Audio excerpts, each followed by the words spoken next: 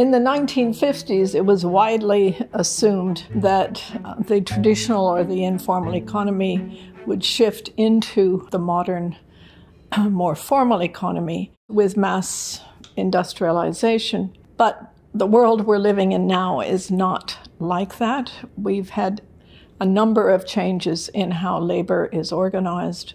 We've had specialized flexibilization. We have the movement of capital, and we have subcontracting of production. So the world is not the world that we thought of in the 1950s. And we now have to recalibrate our thinking to recognize that the informal employment is normal in most countries, especially in the developing but also emerging countries, and to retool our policy responses accordingly.